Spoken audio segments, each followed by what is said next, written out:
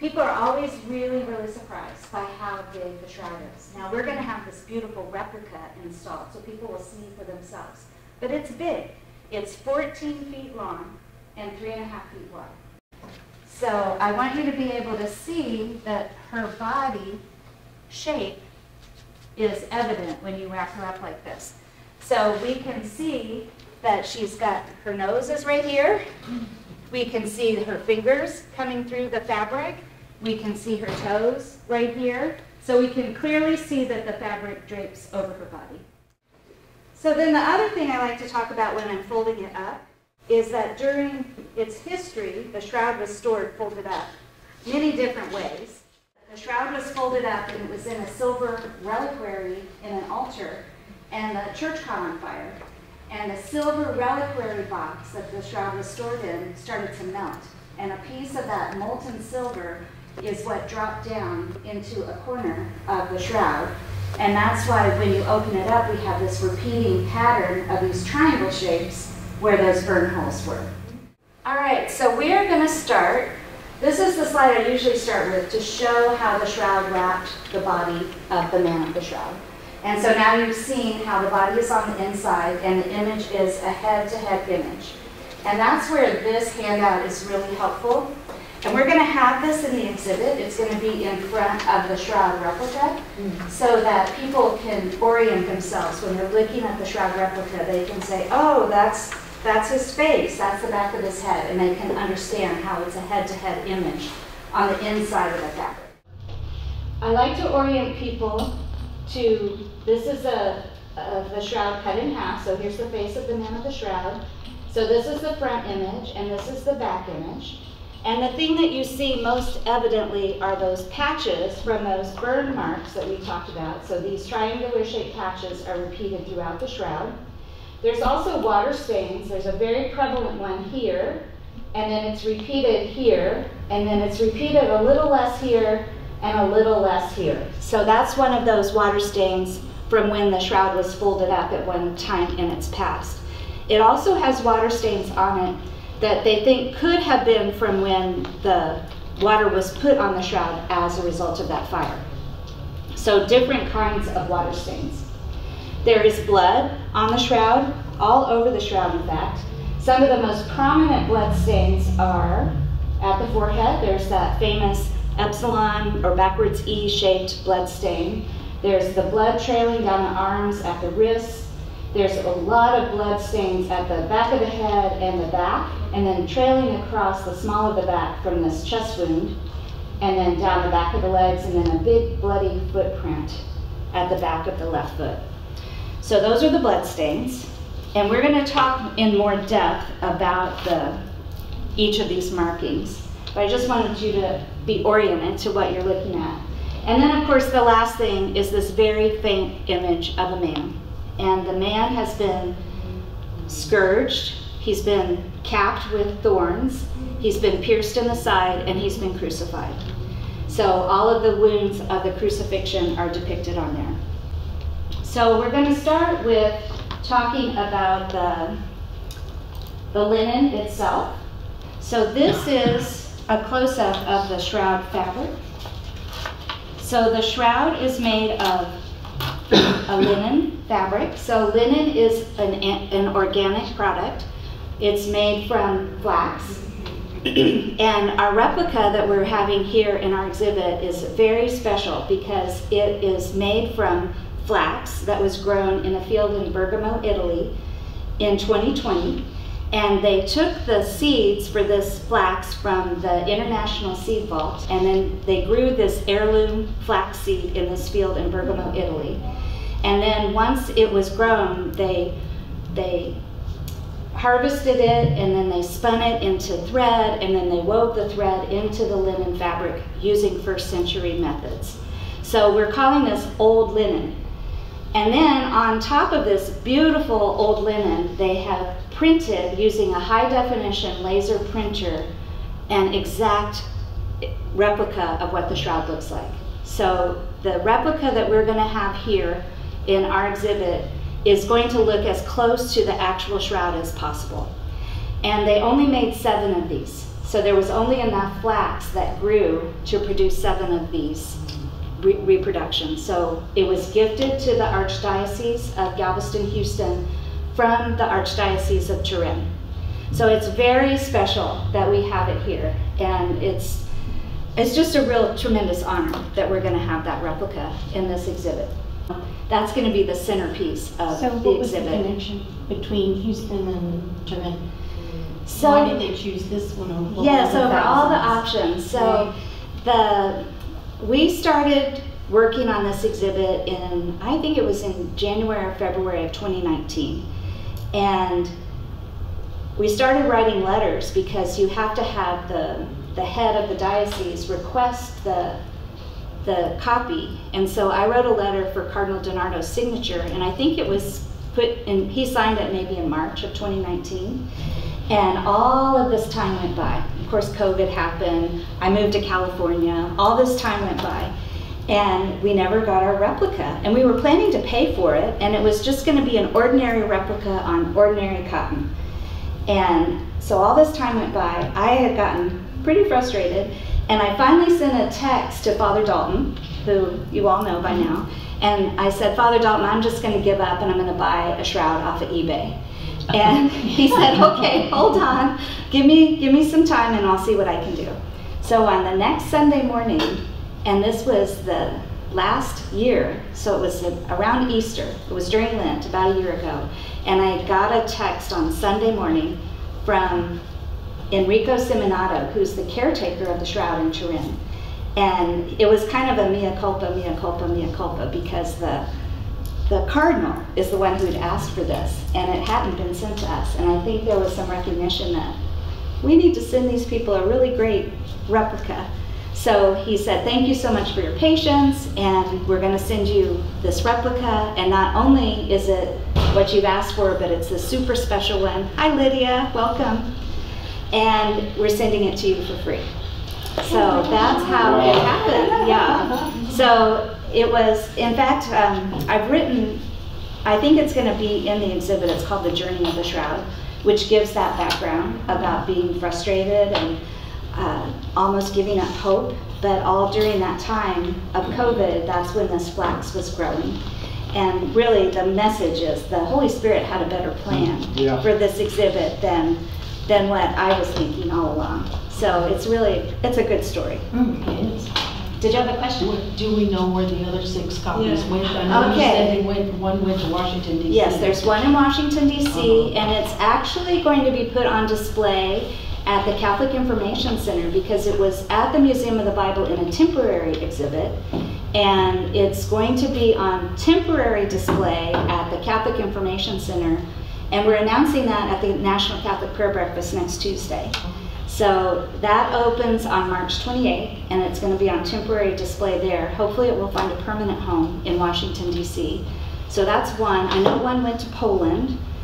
I know there's one in Mexico. I think there's one in Rome and one maybe in Turin. And the other 2 I would have to check my notes for.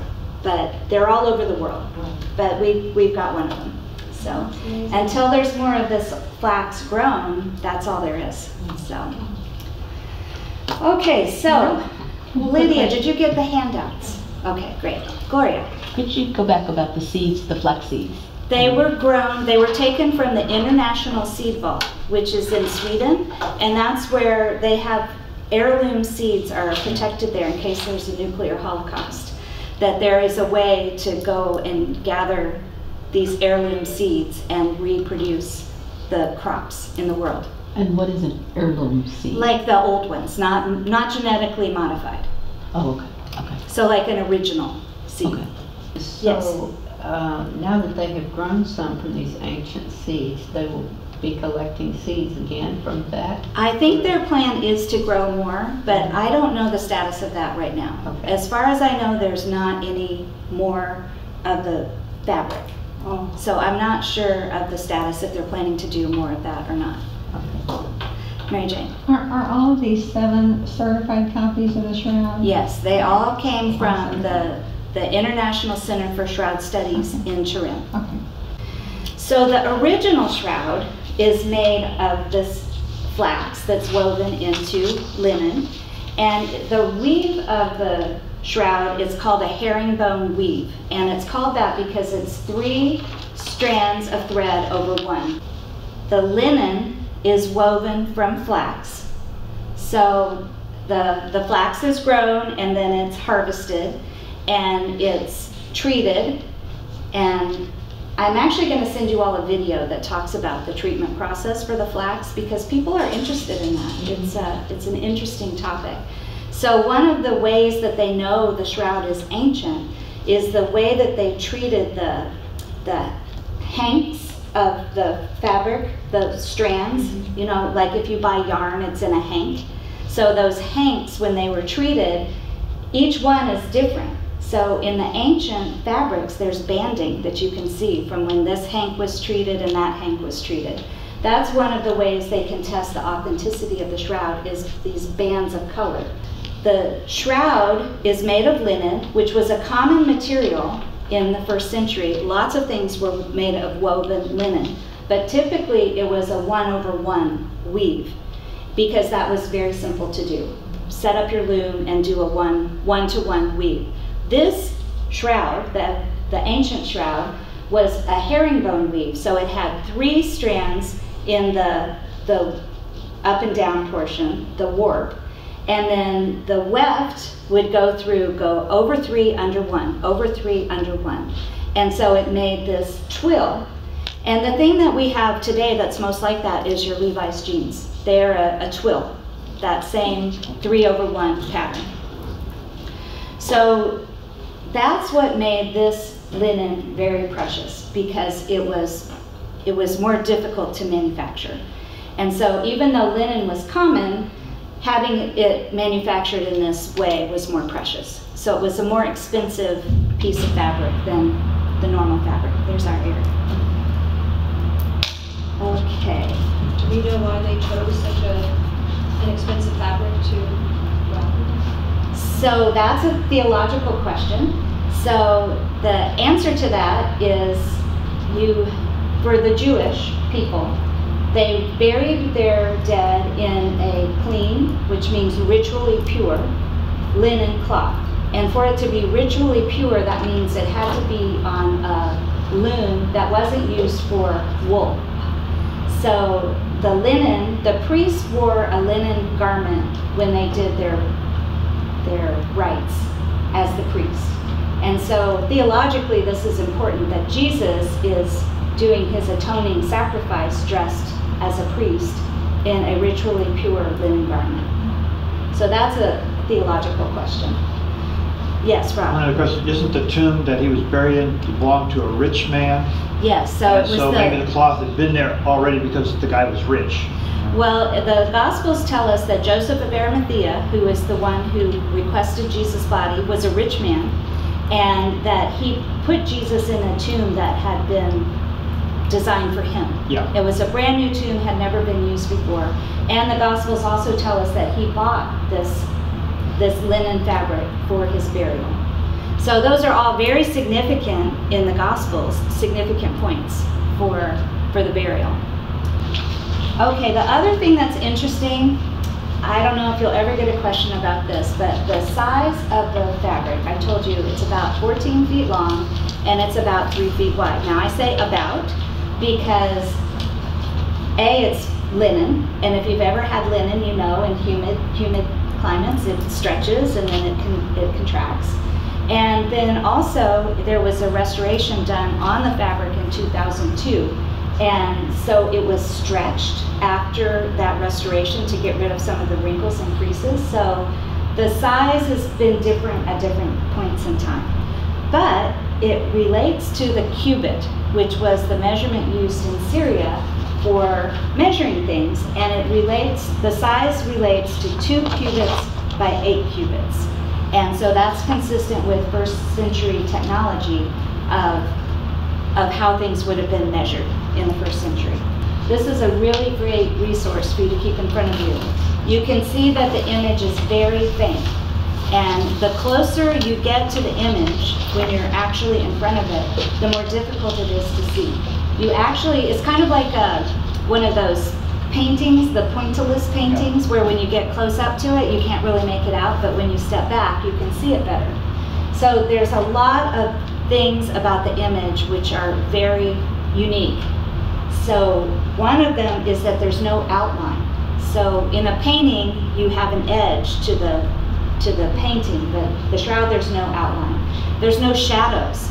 So there's no, like in a photograph, if you take a photo, you'll have shadows where the light is blocked.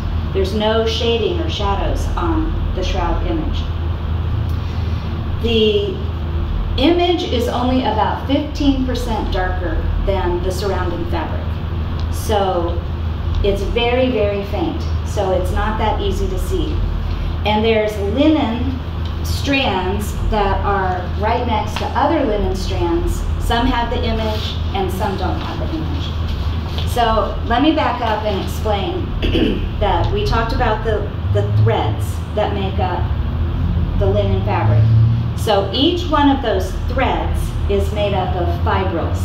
So one thread has between 120 and 200 fibrils. And that's why I have this slide in here so that you can see. This is one thread, this is the thread, and then you can see all of those hairy things are the fibrils. And so each thread has about 120 to 200 fibrils. And the reason why this is important is because the image is only on maybe 2 to 10 of those fibrils on each thread. So that's how superficial the image is. It's 2 nanometers, which I can't even comprehend how little that is. So the best description I've heard is if you take one of your hairs and you divide it in half, and then you divide it in half again, the image is that superficial, 2 nanometers. So it's only in a few of the fibrils of each thread. And then the other interesting thing is that the image doesn't even penetrate the cell wall of those fibrils. It's only on the outside of those fibrils. So it's completely superficial. It doesn't soak through the fabric at all. It's sitting just on the very topmost portion. And this image I put in here, so they untwisted some of the warp threads, or the weft threads going over the warp threads. So you can see that this thread has colored areas, but then it also has clear areas. So there's thread fibrils right next to other fibrils. Some have image, some don't. And it's completely superficial. So one of the best descriptions I've heard, and I think this is from Father Dalton, if you took a razor blade and you scraped it across the surface of the image area, you could completely remove the image. It's that superficial. Yes? One thing in the video, or the podcast, or whatever, we talked about how they, by the corners, so you get in it later with the passing of it and stuff, where they took the samples. Yes. Anyway, that they carried it around on display and stuff, and my thought was, as superficial as the image is on thing, how much of that image was lost by rubbing it by things or folding it and unfolding it? Well, that's one of the mysteries, because it's been exposed to fire, so it's been exposed to this extreme heat. It's been doused with water, but yet the image remains. Yeah. So the image, what the scientists discovered in 1978 when they did the STIRP studies, is that the image area is actually a chemical change in the fibers. So they call it a dehydration of the cellulose wall of the fibrils. So it's basically a rapid aging. So the image area, only those tiny little fibers have rapidly aged, and that's why they're a darker color. Oh. So as the linen ages, theoretically it should catch up in age to the fabric itself. So is that clear what I just said? Because that's an important point, that what scientists believe caused the image is rapid dehydration of the cellulose of the fibers. So the outside of the fibers aged more rapidly than the non-image areas. So another thing that's a mystery is that the density of the image is consistent. So whether it's the front of the man's body or the back of the man's body, it doesn't matter. The weight of the man's body doesn't change the density of the image. It's consistent across the whole fabric. So for example, if a painter painted harder in one area and softer in another area, you'd have a different density. But on the shroud, it's completely the same, wherever they measure the density of the image. So some areas are darker, but they're only darker because more fibrils are colored. So if you imagine one of those magic markers that has the round dot at the end, and if you put a dot on a piece of paper here, and you put a dot on a piece of paper here, and you put a dot here, you'd have the same density, but if you started putting a lot of dots in one area, it would start to look darker. So each one of those dots is the same density, but more dots makes it look darker. And that's exactly what's happened on the shroud. Each one of the places where the fibers have changed colors, it's the same, but there's more fibers colored in some of the areas that appear darker. So I'll show you some more pictures if that's not clear. What's the cause They used to of do the... that in newspapers, you know, the pictures, the lighter was less dots, the Yes. darker was more on the black and white. Same idea. What was the cause of the rapid dehydration? Well, that's one of the theories about how the image was formed. So again, probably a theological question, because the theories that are most prevalent today about what caused the image is a rapid burst of non-hot radiant energy, so ultraviolet energy coming from the body itself. So During the resurrection. you can see why that's a theological question, yeah. So the light of the resurrection is a theory about how the image was created. And so I think that's going to be something you'll have to navigate here, because you're in a secular space and you're going to have people coming who may not be Christian or may have a different belief system. And so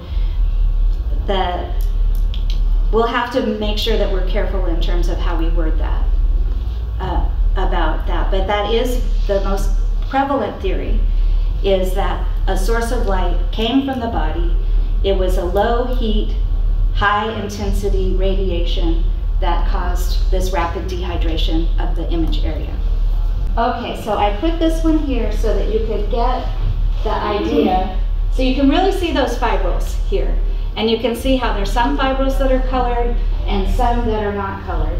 And this is a 35 millimeter transparency, and it's 64 magnification, and it's at the tip of the nose. So that is one of the most dark areas on the shroud.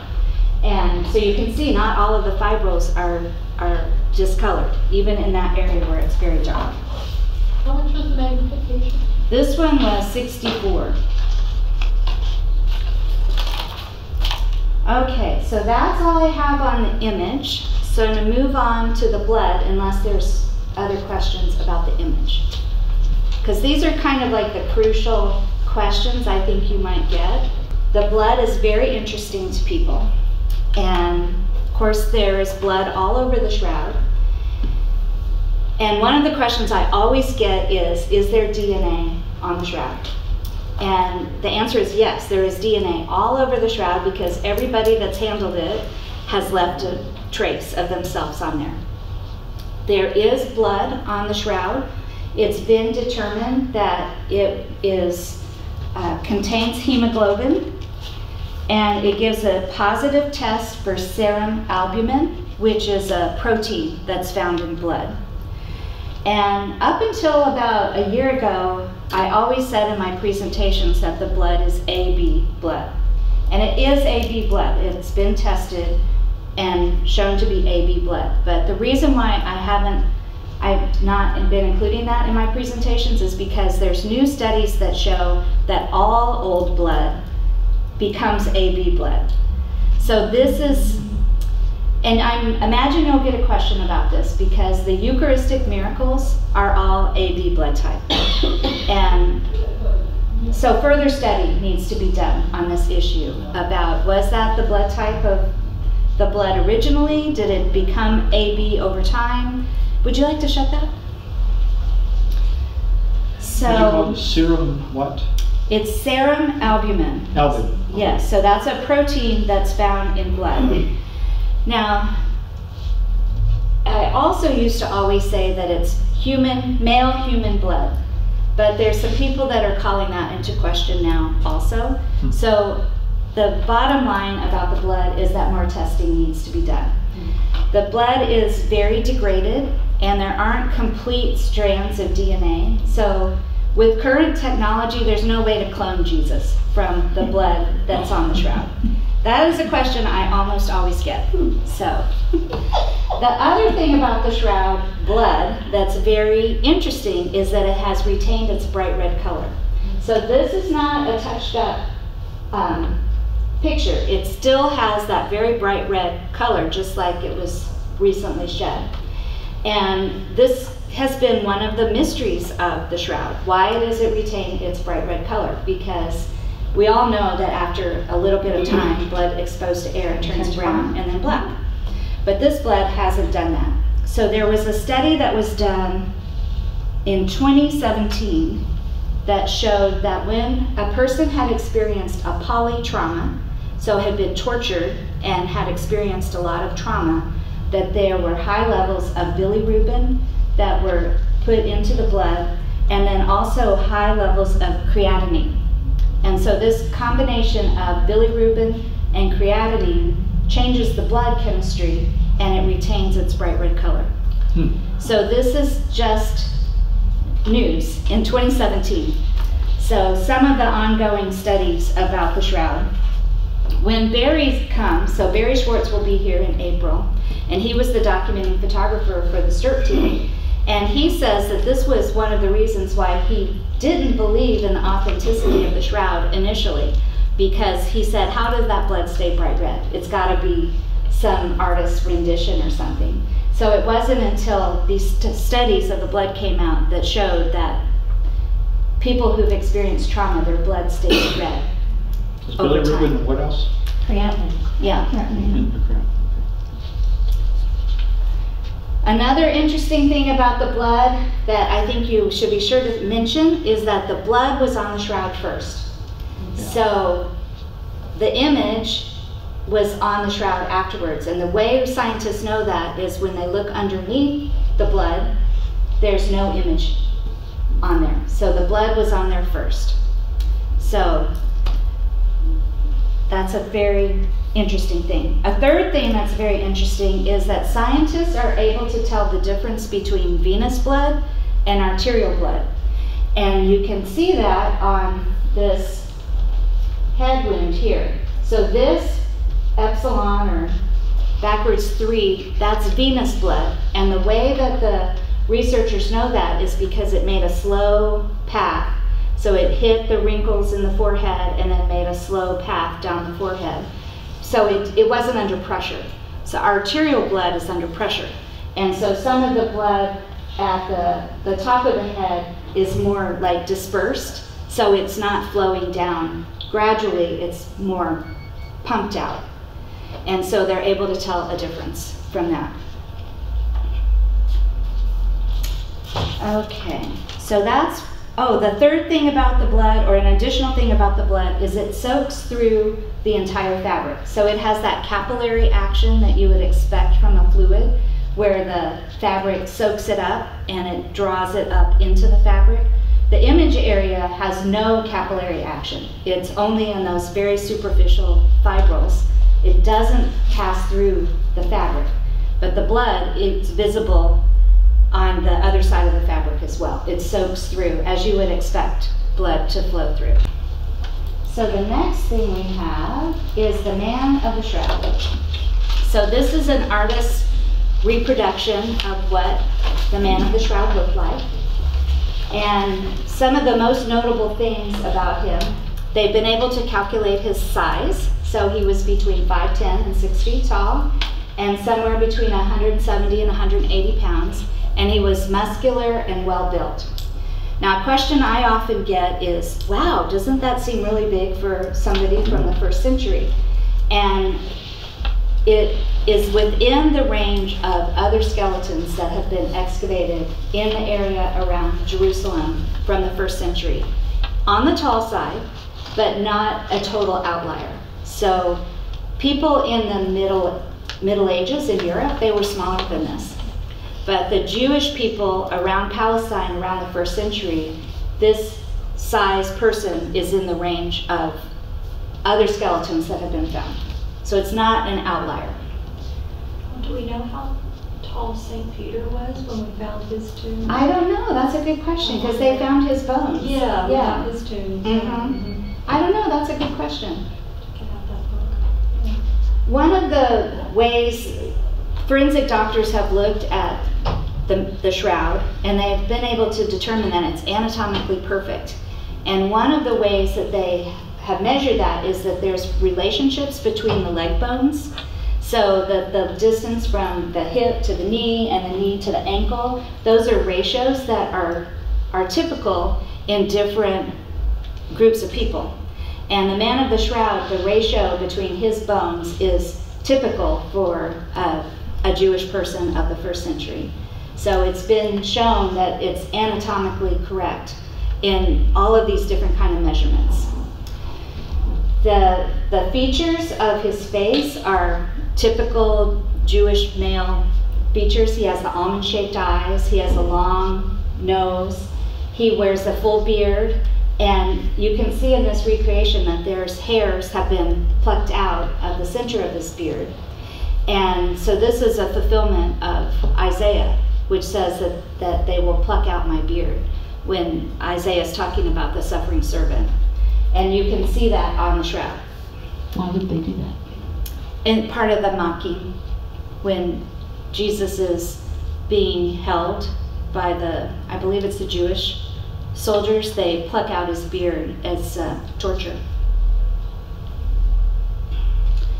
I've heard a scholar who's an expert on Jewish, 1st century Jewish people, and she says the most Jewish thing about the man of the shroud is his unbound ponytail, and that this would be the hairstyle of a rabbi in the 1st century, to wear a pigtail in the back, and then today we still see the Jewish men with those forelocks in the front, with the Hasidic men wear those forelocks. So How did you get the shape of the ponytail? It was unbound.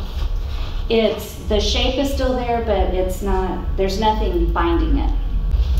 So this is what the shroud looks like to the naked eye, this image right here. So a lot of times on the early icons of Jesus, they have those kind of big owl-shaped eyes almost, because that's how it looks to the naked eye, with those big oval sockets here. And as I already explained, it's because the distance from the sockets to the fabric it was greater. I'll go back and I'll explain that more. I'm skipping ahead because I wanted to show you one feature here, and that is that there are no ears on the shroud. And so there's some theories about why there's no ears. One theory is that there was a chin strap, so that the chin strap was put on to keep the mouth shut. So after rigor mortis relaxed, then the mouth wouldn't drop open. And so that's one thought, is that shadow that you see here is from the chin strap. The other thought goes back to Gloria's question about how the image was formed. One of the theories is that when the body became a spiritual body, that the fabric dropped down kind of through the body as it was kind of dematerializing, and the image it creates 4 centimeters of depth, and I'm going to explain that more in just a minute. But the thought is that it was, by the time it got to the ears, the body was gone, and so that's why there's no ears left on the image. It's a theory. So I'm going to explain that more. But I just wanted to stop and talk about that chin strap for a second, because we're here at a funeral museum, and I believe the plan is to have an exhibit on Jewish burials next to the shroud exhibit. And so this, having this chin strap would have been something that would have been a normal part of the burial process. Yes? I was listening to a podcast by Father Chris Alar of the Marian Fathers, and he said the other thing with the eyes is to keep the eyes closed, that they put coins. Yes. And so that gives that kind of round appearance as well. And he also made note, because it's from the Marian Fathers of the Divine Mercy, that the Divine Mercy image from Sister Faustina that she originally produced is fits superimposed right over this image, and it's exactly the same. Yes, those are both good points. Thank you for bringing that up. I didn't mention about the coins, but we have coins that are going to be in our exhibit. And there's actually in this book, there's a whole page here on the coins. Let's see if I can find it. Let's see, page 17. There's a whole page here about the coins. And I do not cover this in my presentations because it's somewhat controversial. So I'm going to tell you that there is something over his eyes. But whether it's coins or just pieces of glass is up for debate. Now there are some people who say that it has been proven to be a lepton that was minted under Julius Caesar, or is that what it says? One of the Caesars that would have been during the 1st century, Tiberius Caesar. So, but other people say there's it's called pareidolia, where you see what you want to see. And so like if you're looking at a cloud and you see, oh, I see a horse jumping over a rainbow, like you can see what you put in your mind to see. So this is not settled that these are coins from the 1st century. It's very likely that they are coins of some type, or else pieces of glass or ceramics or something. But that is a part of the burial custom, is to put something over the eyes so that the eyes stay closed. And we do have coins that are going to be in our exhibit, and Genevieve and I have gone back and forth about this, about whether, how the wording is going to be about it. So once the exhibit's developed, then we'll do the training on exactly what's in there. But I know that Rudy, who donated his items to us, he had some coins in his artifacts that he donated to us. So I haven't seen how that's going to shape up yet. The other thing you mentioned about the St. Faustina and the Divine Mercy image, that is also very interesting, and I'm actually hoping to work with somebody to develop a lecture about that, because that whole Divine Mercy image is very fascinating, and its relationship to the shroud. This illustrates this idea that there's a relationship between the distance of the cloth from the body and the image density. So we talked about when we wrapped up Deborah that you could see that her nose you could see her nose through the outline of the fabric. And so the nose is one of the darkest areas on the shroud because it was actually touching the fabric. But there's image in areas that weren't touching the fabrics, like here at the neck, at the Adam's apple. There's image there even though the fabric wasn't touching that. So this kind of eliminates the idea that this could be a rubbing, like, you know, when you trace something with a marker, because it has to be touching it. So the area of the neck, there's image, but it's more faint than like areas that were touching the fabric. So what these researchers discovered is that there was a relationship between the distance from the cloth to the body, and that distance could be mapped, and they could turn it into three-dimensional rendering. So this is what I was trying to explain before. We talked about that the image is only 2 nanometers thick, so less than the thickness of a human hair, but yet they can get 4 centimeters of information about the man from just that tiny superficial image. It's kind of blows your mind, really. There's no other image in the world that has this quality. So they can construct a 3-dimensional figure of the man of the shroud from this image analyzer, which is called a VP8 image analyzer. So it's an analog machine that they used back in the 1970s, and it was developed because it was being used to take photographs that were just black and white and changing the light and dark shades from color to depth to amplitude. And so the scientists took a photograph of the shroud and put it into this image analyzer machine, and this green picture is what came out. So they were absolutely amazed that it came out as looking like a person with three-dimensional information. So they discovered that there was three-dimensional information encoded in the shroud itself. The history of the shroud from 1355 until today is completely well documented. No question at all about the history starting in 1355. So the first time the shroud shows up in recorded history, we know that it's owned by a family in Lille, France, and they are putting it on display somewhere in the 1340s. So Lille, France is way up here. And that's the first place it shows up in recorded history. And it's owned by a woman, and I'm going to get her name right this time. Her name is Jean de Vergy, and I'm probably not saying that correctly, but she was a French woman, and she was the widow of a French knight named Geoffrey de Charny. Jean de Vergy and Robert de Charny married each other, and they had a commemorative medal struck for everybody that came to their wedding. And it had the coat of arms of Jean on one side and the coat of arms of Robert on the other side, and the shroud in between. So it showed that their families had owned the shroud at the time that they got married. 1348. This badge. So shows their different coats of arms. And so we know that the shroud was in that area of France going back to the 1340s. But the reason why I say the first time it shows up in written history in 1355 is because the de Charnys were putting the shroud on display and pilgrims were coming to see it. And the bishop at the diocese next to them registered a complaint. And so that's the first time it was written down.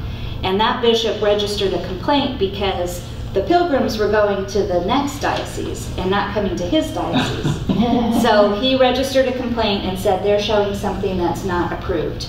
And so they were chastised and said you can't display it anymore. So they stopped displaying it for a while. So time passed, and their granddaughter, whose name was Margaret de Charny, inherited the shroud. And this was during the time in Europe when the 100 Years' War was going on.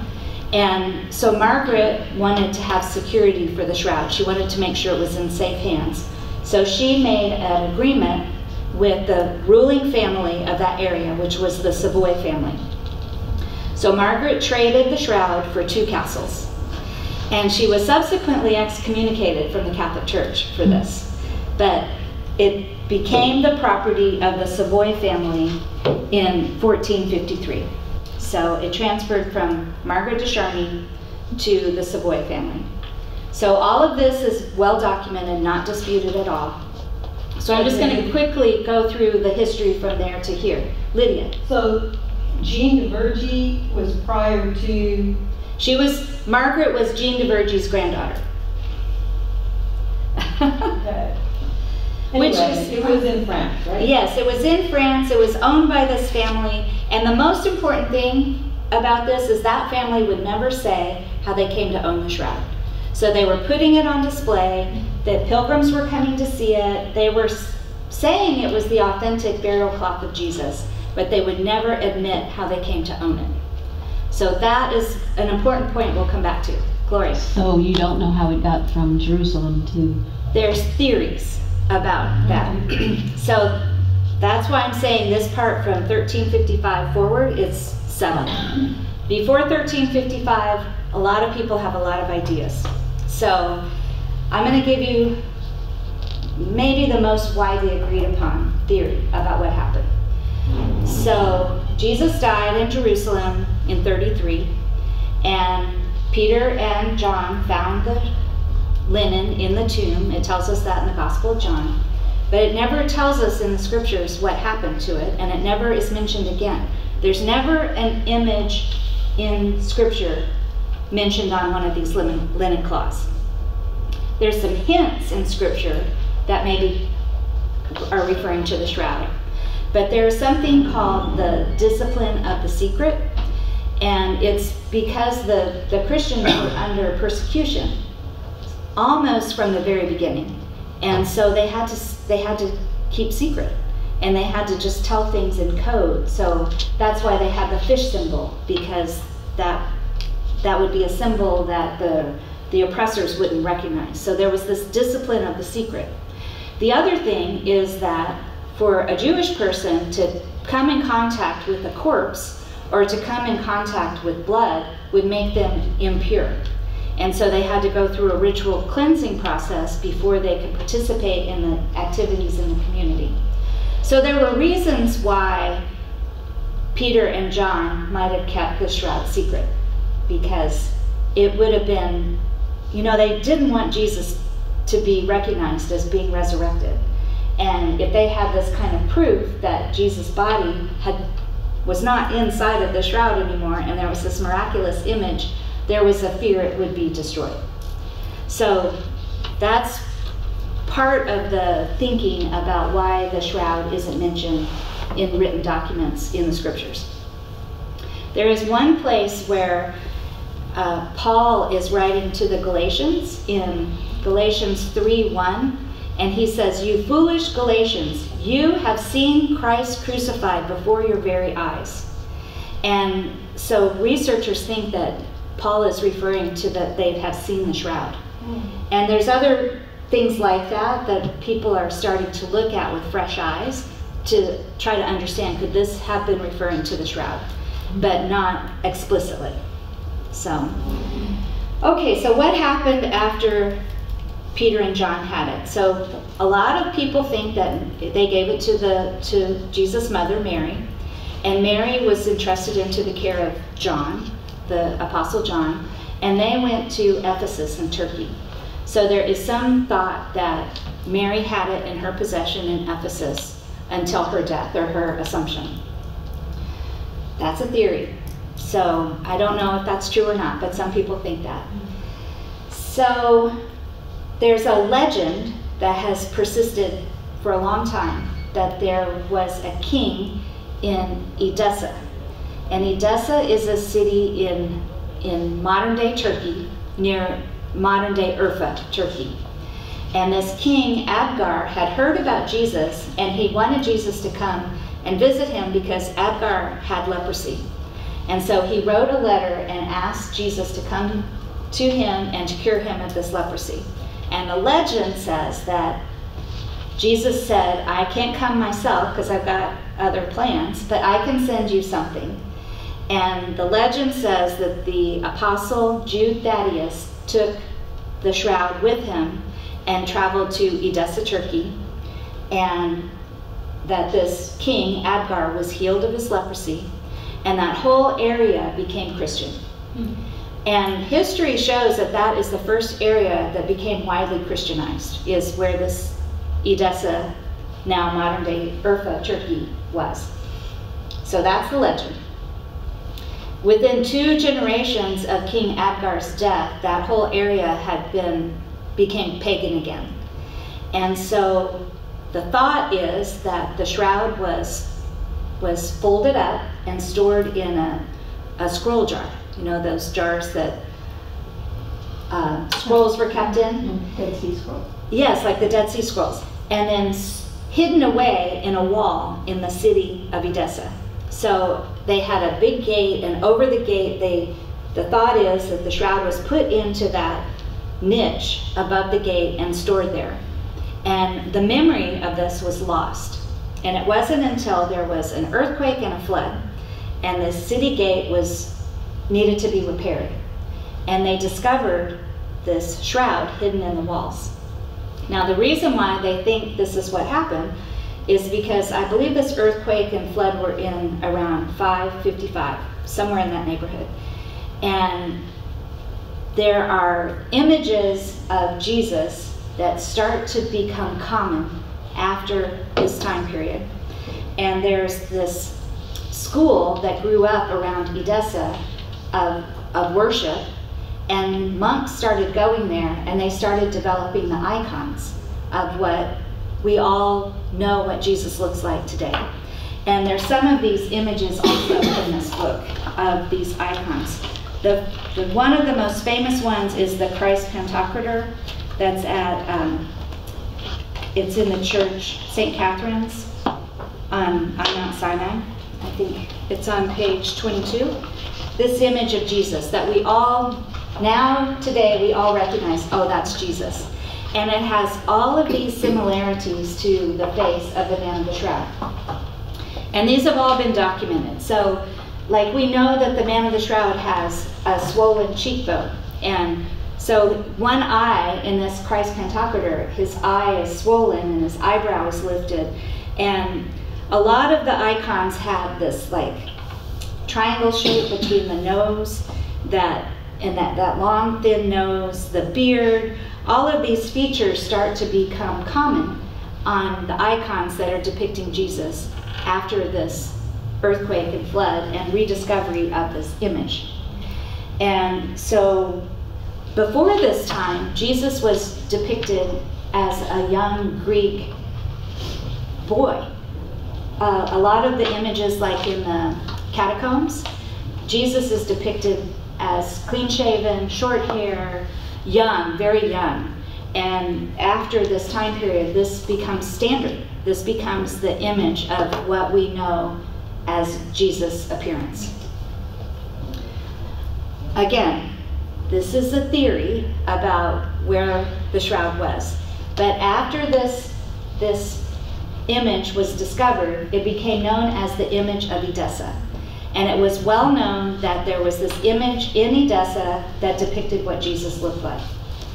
Now, that image was there. It wasn't considered a full body image, so it was thought that it was folded up, so just only the face was visible. And there's another image that is also from that same time period, and it has a different name. It's called the Mandylion, M-A-N-D-Y-L-I-O-N. And neither of these images still exist today. And so researchers don't know, were there two images? Was there the image of Edessa and the Mandylion? Were they the same image, but they had two different names? And were they really the shroud, but folded up so that only the face was evident? So this is a mystery of the shroud. Some people will say for sure the image of Edessa was the shroud. It just was folded up so that only the face was evident. So I don't know. It's not clear yet. So there was this image in Edessa, and it was thought to have these powers to protect the city of Edessa. And the king, who was then in Constantinople, that was sort of the center of the world then, he wanted that image. And he traded 200 prisoners of war, and he marched his entire army from Constantinople to Edessa, surrounded the city with his army, and said he wasn't leaving until he got this image of Edessa. And so that happened in 944. And so that image of Edessa was transferred from Edessa to Constantinople. And this is all documented, that this happened. But whether the image of Edessa is the shroud is the question. But the image of Edessa went from Edessa to Constantinople in 944. So from 944 to 1204, this image was put on display. People saw it. It was listed in the inventory of the king's possessions. But it's not clear if it was definitely the shroud. So this is something that historians are actively working on, to try to look through inventories, read letters, look at documentation, to see if there's evidence that this face of Edessa was really a full-size body cloth, showing the markings of crucifixion. So from 944 to 1204, image of Edessa is in Constantinople. Then in 1204 was the Fourth Crusade.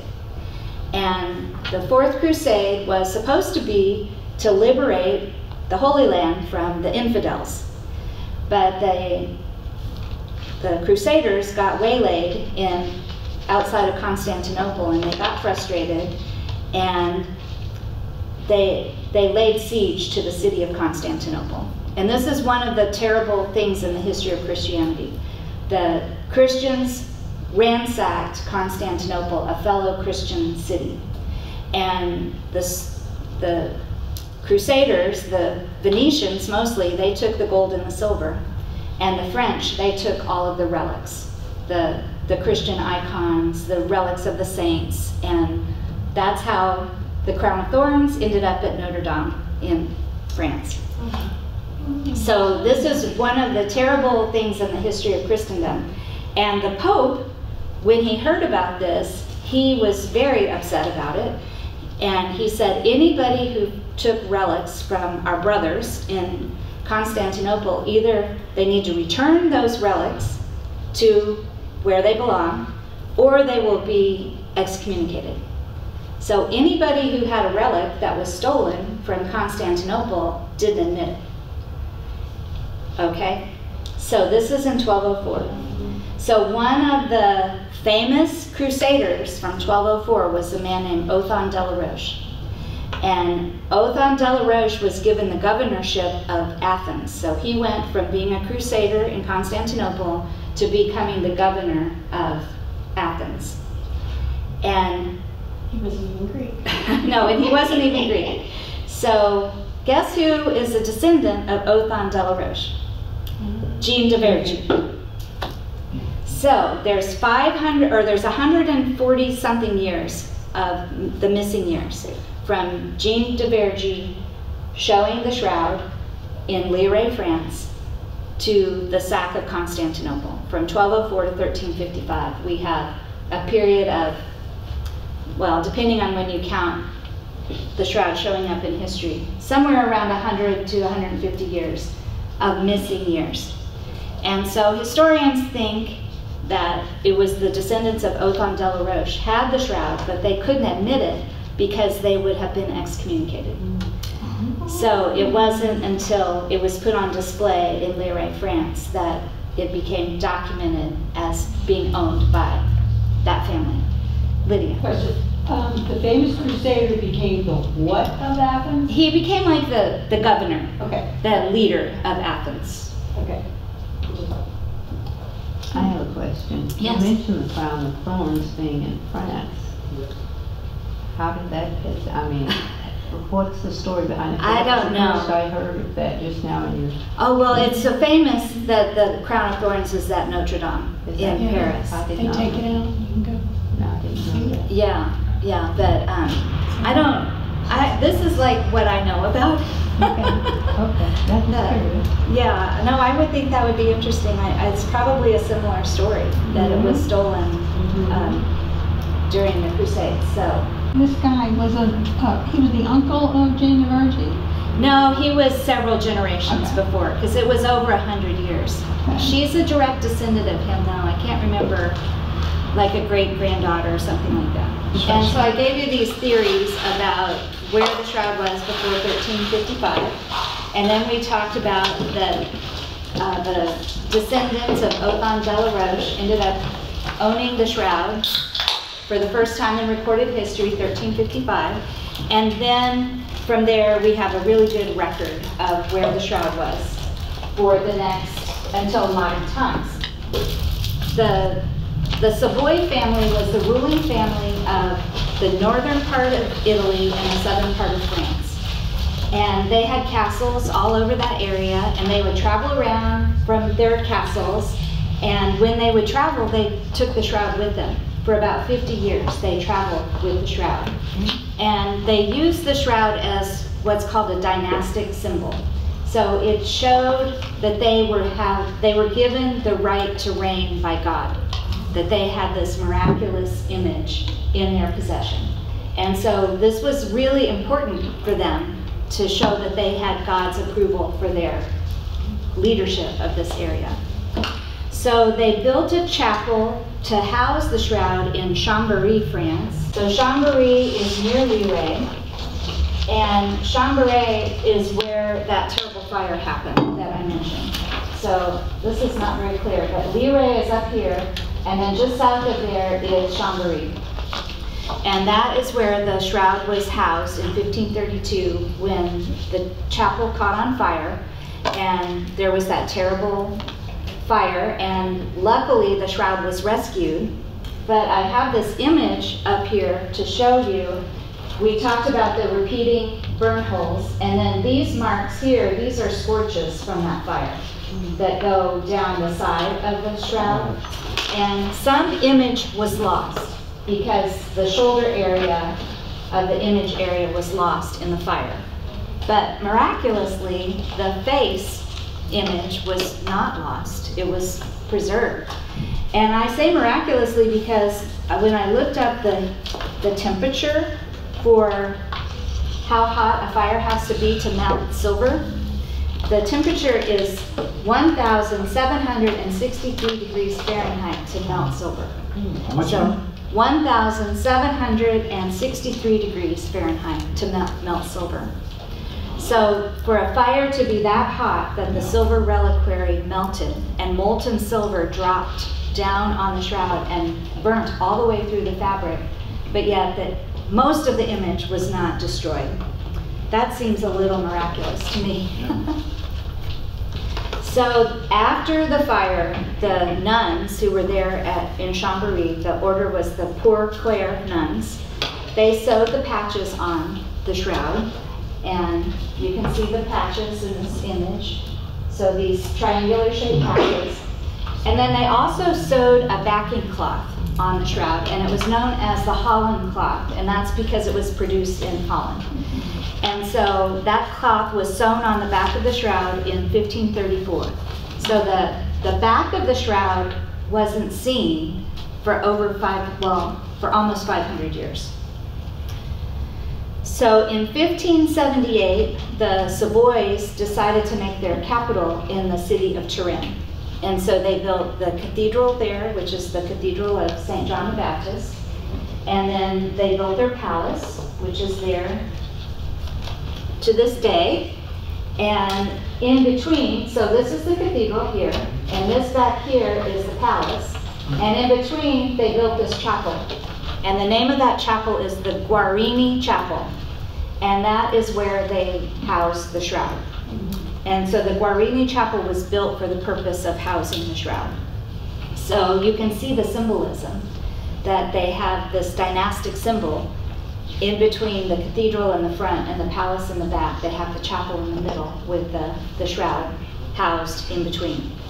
And the Savoy family would bring out the shroud periodically and put it on display. So anytime there was a big celebration, a wedding or a baptism or a funeral, they would bring the shroud out and put it on display.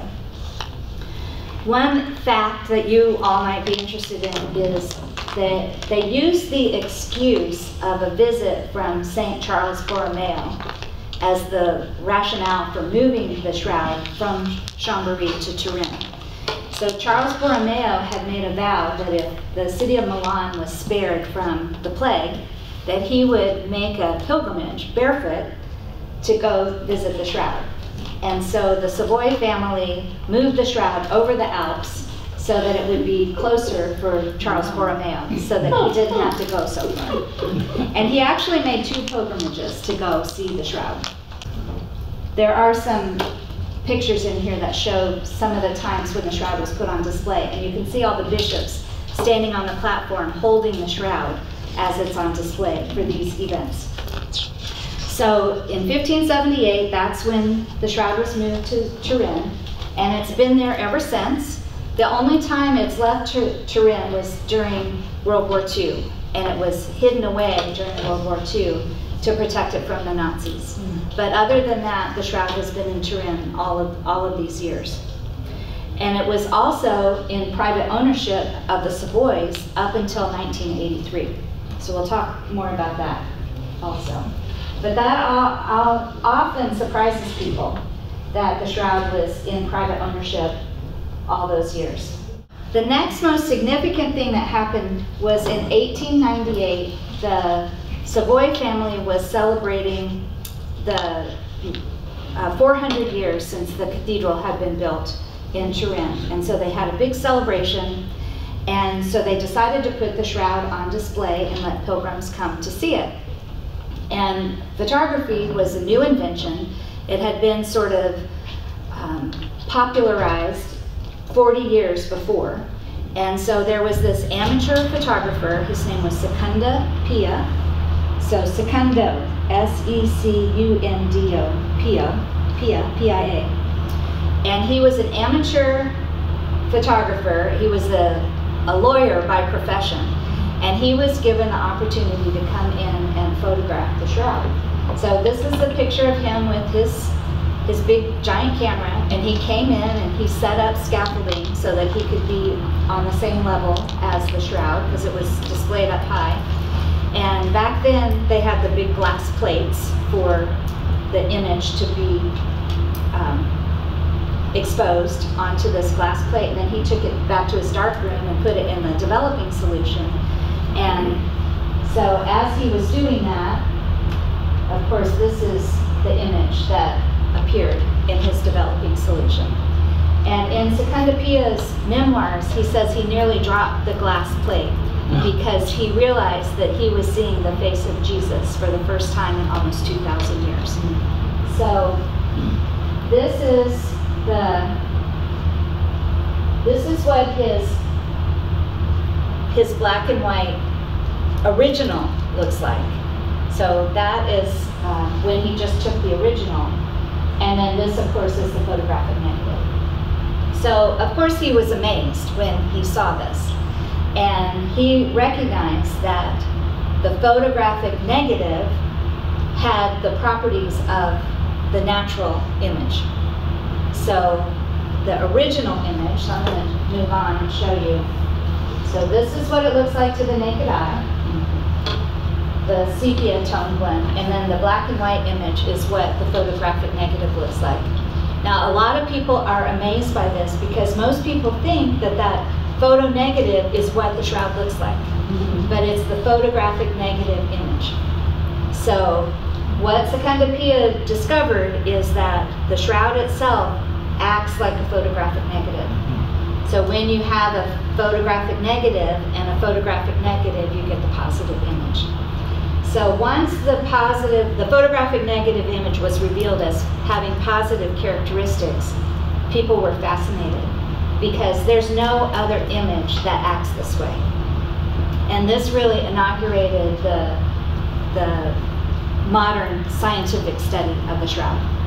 So this was in 1898. What did the lines across at the top and the bottom represent? So that was a fold. So there's like a crease in the fabric, and you know, when I got to go in July and see it myself, I just couldn't take my eyes off of that crease. Like, you can actually see that the fabric is sort of like, you know, when you crease fabric together, it's like you could see it, that there was fabric down in there. It's like this, like a fold in the fabric. I was so surprised by that. The later photographs, it's more smoothed out, but in the early photographs, it's very obvious. But that's what it's from. It's from like a crease in the fabric. Lydia and then Rob. Okay. So in 1898, the Savoy family was celebrating how many years? Yeah. I think it was 400. Okay. They moved in. Is it 3? They moved in 1578 to Turin, and then in 1898. That's 300 years later. Yeah, why do I have 400? Thank you for capturing Turin. Does that make 1998? Yeah, Of being in where? Turin. In Turin. okay. Yeah. So they built the cathedral, and then they moved the shroud there. So The then, guy crossed the mountains and did it. yeah, it could have taken a very long time. So maybe they Yeah. were celebrating not the actual shroud being in the Of the cathedral. So that's what you did. 400 from? I don't know. I'm going to have to double check that. Thank you for checking my math for me. And did you have a? Yeah, the original shroud, I don't know, somewhere I've heard this, like, so it's on display for 10 days out of every 10 years or something like that. It's not out there that you can go to Turin and see it. That's right? correct. So it's not very often. So it was put on display in 1898. It wasn't put on display again until 1931. Oh. And so it's been on display more recently. It was on display in 2015, 2010, and I can't remember before that, but it's because there were so many popes during that time. It's hoped that it will be put on display again in 2025. So maybe that will happen. But it's not on display very often. The last time it was put on display was 2015, and it was on display over 60 days. And it was hung vertically, and it damaged the shroud because it shouldn't have been unsupported for that long. So they'll probably never display it that way again. They're going to display it flat from now on. So some of you know I got to go in July and see the shroud, which was because of this copy that we're getting here. It was just this tremendous privilege of my life. But when I got to go see it, they had built like a ramp. And so you came up on the ramp and there was glass, but then you looked down on the shroud. Yeah. And I think that's how they're going to display it in the future.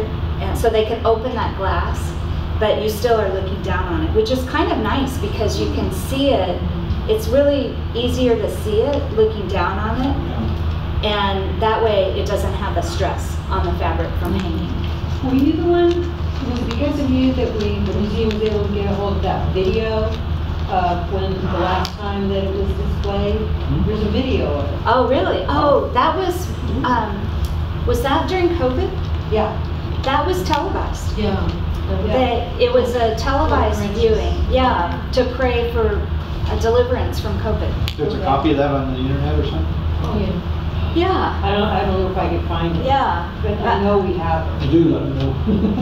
I think it might even be on the website. We'll have to ask Genevieve because she's the one that had that. Okay, so this is the thing I have the hardest time explaining, is about the photographic negative, especially if you have young kids, because they have no idea what you're talking about. I mean, people our age, we are used to photographic negatives. When they had the display at the Museum of the Bible, they had a selfie station. And so when you went to the selfie station, your selfie was a photographic negative. And so this was my selfie. And so that kind of helps to illustrate it, that the lights and the darks are reversed. But it's a hard concept to explain to somebody who's never heard of a photographic negative before. But the idea is that the lights and the darks are reversed in the image area. However, the blood performs exactly as you would expect. So in the photographic negative, the blood is light, because in the natural image it's dark. So good luck explaining this. I find it very challenging. That happened in 1898. And as I said, the next time the shroud was put on display wasn't until 1931. And it was photographed that year by a professional photographer. And in his memoir, Secunda Pia, the original photographer, said he was the most relieved person in the world when Henri's photograph turned out to be the same as his, because he was accused of fraud. When he showed his photographic negative and it turned out with all these realistic features, people said he must have done something to manipulate it. And so when Henri photographed it in 1931 and had the same result, then he was sort of vindicated. So as I said, this photography started out the modern era of scientific research. So this doctor named Pierre Barbet, so he's a Frenchman, B-A-R-B-E-T, he started doing studies on cadavers. And the reason why he did that was because he wanted to understand crucifixion. And crucifixion had been outlawed during the time of Constantine. So since the 4th century, people were not crucified. So people didn't really know what the mechanism was for crucifixion. And as we know in all the paintings in the Middle Ages, that Jesus on the cross is nailed through the palms of his hands. And so Pierre Barbet wanted to understand, well, how is somebody really crucified? So he started crucifying cadavers. And what he discovered is that a nail through the palm of the hand could not support the weight of a human body. It would just rip out. And sometimes it even would take the hand off of the cadaver. And so what he discovered is that there's this area, so if you put your thumb and your pinky finger together, there's this, below the base of the thumb, there's kind of like a hole there. And if the nail goes in that area in your wrist, it will come out on the backside in the wrist area, and the bones of the hand or the wrist will open up, and that nail will drive through, and then the bones will close back together, and it will be strong enough to support the weight of the human body.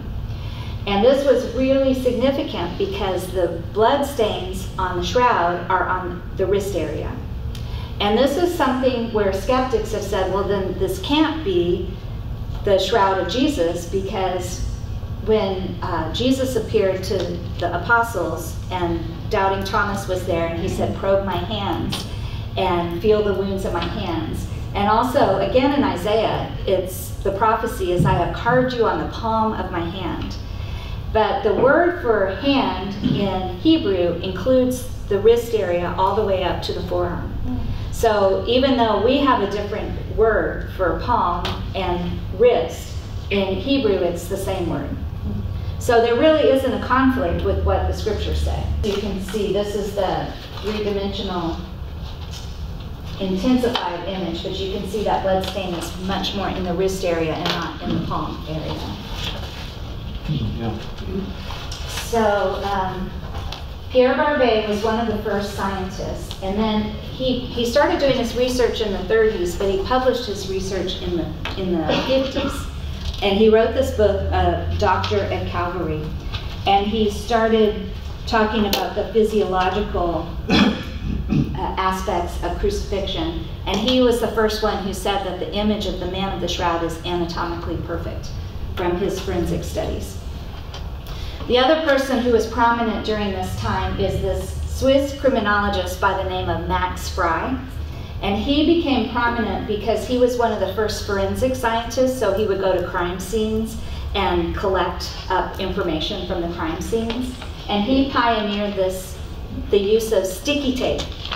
And I'm always horrified by this picture. I mean, that just looks like a roll of Scotch tape that he took, and he put it down on the shroud and lifted it off, and he got all of these slides of these sticky tape samples. Now, in the exhibit here, we're going to have what was used in 1978 for their sticky tape samples, but they used, it's called a torque applicator, and they designed this special instrument so that they would use a consistent amount of pressure. They wouldn't over press so that they wouldn't damage the fabric of the shroud. So that's going to be one of the pieces in our exhibit, is this torque applicator. But before that, in the early 70s, Max Frey brought his roll of Scotch tape and put it right down on the shroud and lifted off these sticky tape samples. And he gathered a lot of information from that. So on those sticky tape samples, there was dust and pollen. Now, there's a lot of controversy about the pollen samples in particular, and this book has some information on the pollen. I usually don't cover it in my presentations because it is controversial, but on page 20, there is some explanation about the pollen. The reason why I say it's controversial is because Max Frey died before he finished his summary of his findings, and so it wasn't ever finished. There have been other botanists who have looked at his samples and drawn conclusions from them, and so that's what's reflected here in this book. I'm trying to see the numbers of how many different pollens. 58 genera or species, mostly from plants growing in the Near East. So some people say that they can use the pollen to track the trail of the shroud, that there are pollens that are from plants that only grow in the area of Palestine. And then of course there's a lot of pollen from France and Italy, from Europe.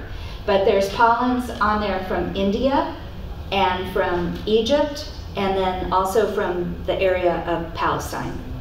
And I'm just hedging a little bit about that because this is an area that is still being researched. And so it's an area that needs more study. But you could see it could be a very fruitful area for telling the history of the shroud, where it has been exposed to air over its lifespan. But these are the kind of things that people are going to ask about, I think, because people have heard about the pollen samples and the pollen studies, and it's really interesting, but unfortunately it's also a little bit controversial. It's like the coins on the eyes. Like some people say it's definitely this way, and other people say it's definitely this other way, and the truth is probably somewhere in the middle.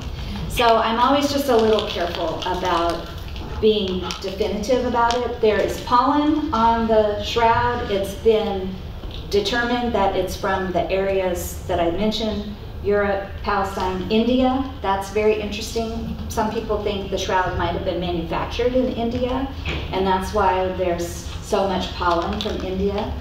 Shirley? I had one quick question. I had heard recently that they were vacuuming the shroud or cleaning it. Is that true? Yes, and they preserved everything that they vacuumed. So there is a lot of information that can be studied more. It's an evolving science, studying these things. That was kind of hurtful to hear. That's part of the history that I'll talk about. So, all right, so that was Max Fry. He's pretty important in the history of the shroud. Then the next thing, we've already talked about this, the three-dimensional characteristics of the shroud. So John Jackson is a big name. He was the founder of the Shroud of Turin Research Project.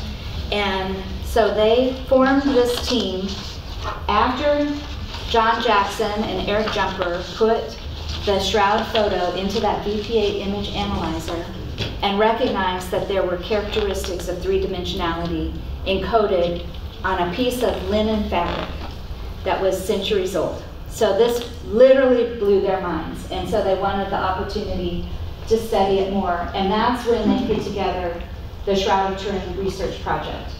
So we talked about how there's clock-to-body distance encoded in the fabric. So the STIRT team was formed in 1978, and I have on here 26 plus international scientists. And the reason why I put the plus on there is because not all the scientists went to Turin. 26 went to Turin. They took 80 cases of equipment with them, scientific equipment for the study. And they were given 120 hours, so 5 days, day and night, of uninterrupted access to do whatever studies they wanted to do on the shroud, as long as they didn't damage it in any way. So Rudy Dichtel, who is our expert who has donated his stuff to our collection here, he will be here for the grand opening in April. And also Barry Schwartz, who was the documenting photographer for the STIRT team. They will both be here for the grand opening. And then on April 27th, we're having the evening with the experts. And it's going to be at the Centrum. And we're going to have Rudy and Barry sit down and talk about their experiences of being on the STIRT team. So there's very few people in the world who've handled the shroud. And they are two of the ones who have, and they'll be here to talk about their experiences. So this is a picture of the table that they manufactured, this steel table that was part of the 80 crates of items that they shipped over. And they thought of everything when they were planning for their scientific study, and they were worried that when the steel table was being transported from the US over to Italy, that there could be some organisms that would grow on the table that could interact with the shroud and potentially damage the shroud. And sure enough, when they unpacked the table, it had like a white coating on it, but they were prepared, and they had mylar that had been donated to the STIRT team from NASA. And so they covered the steel table with the mylar because it's inert and it wouldn't interact with the shroud fabric. And so when we were unpacking the boxes that Rudy sent of his donation, there was a piece of this mylar that was folded up in one of the boxes. Wow. And so that's going to be in our exhibit here. So, and that's a nice connection for Houston, that it was donated by NASA. So it's the same mylar like you see in the space program. The reason I included this slide is this is the list of the scientists who went to Turin. And I know you can't read it because it's too little, but it tells where they're from. And so a lot of times the skeptics say, oh, the STIRT team was made up of a bunch of religious fanatics. And that is not true.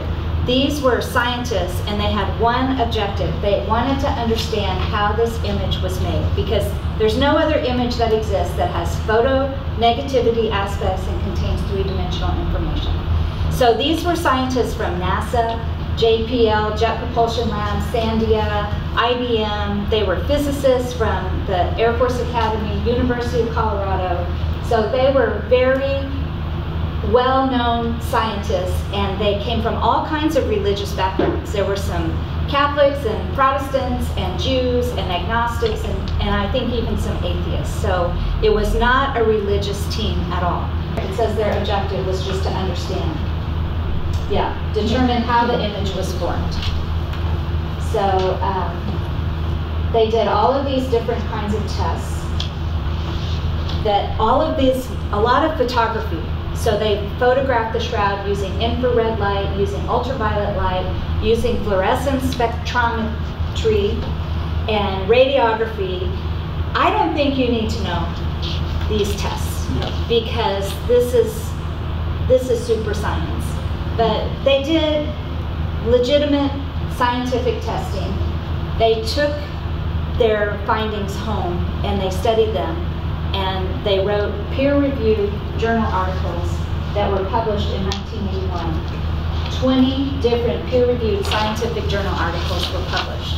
So this was legitimate science looking at all of these different studies that they took. Can you tell them that fun fact that I thought was really cool about how they almost didn't get their equipment into the country? Yeah. Yes. And I'm hoping they'll tell that story on the night, but one of the pieces of equipment was, had radioactive. I think it was maybe the X-ray equipment had a radioactive symbol on it, you know, the skull and crossbones thing, so it got hung up in the customs. And so the team had come early and they were going to set everything up and test it. And they didn't get their equipment released to them until just the last minute. And actually Barry has some photographs of them bringing the shroud in. And you can see the steel table in the background, and it's not completely covered with the mylar yet. They were not quite ready. Some other funny stories, I'm sure he'll tell these, but they went out and bought white gloves for the scientists to wear so that they wouldn't contaminate the shroud in any way, but unfortunately those white gloves left behind traces of cotton on the shroud. But not only that, when they brought the shroud in, it had been on display and all the pilgrims had come to see it, so when they brought it in, they had used thumbtacks. And they had thumbtacked the shroud to a backing board, like a piece of plywood, black backing board. So when they took the thumbtacks out, there were areas of rust underneath the thumbtacks because it had been thumbtacked up there for so long. So it's like the scientists went to all of this trouble to treat it literally with white gloves, and then it hadn't been taken care of that carefully Was before. there any damage done by just natural light? Well, they don't store it in natural light anymore because it's been exposed over the years to candles and incense and all the stuff in the churches. And you know, when I was in Italy in July and I met with Enrico, who is the custodian of the shroud now, he says they're anticipating in 90 to 100 years you won't be able to see the image anymore. Light damage is the one type of damage that can never be restored. And the image will still be there because remember, it's a chemical change in the fabric, so the image will still be there, but the background fabric will be aging. and it will catch up. So that 15% differential between the image area and the non-image area will start to cancel out. Could they not put it like in nitrogen gas or inert gas to? It is it's in argon gas. Argon. So back to STIRP. So they published their findings in 1981, and I think this will be in the exhibit, this conclusion, that they said we can conclude for now that it's a real human form of a scourged, crucified man, not the product of an artist. And they say in another place that there's no paint, no brush strokes, no directionality, there's no pigment of any kind on the shroud. So it is not the work of an artist. And it has blood stains composed of hemoglobin that give a positive test for serum albumin, but it's an ongoing mystery. And until further tests are studied, the problem remains unsolved. The problem of how the image was formed. Yeah, this is very dramatic conclusion from these scientists. So this is a picture of King Umberto. This was a year before he died. So he was deposed in World War II. So he was living in exile in Portugal. And this is a year before he died. He met with Pope Francis, and he left the shroud in his will to the person of the Pope. And so the current owner of the shroud is Pope Francis. And who is he again? This was the last king, the House of Savoy, King Umberto. Okay. And this is where the shroud is today. It's still in that cathedral.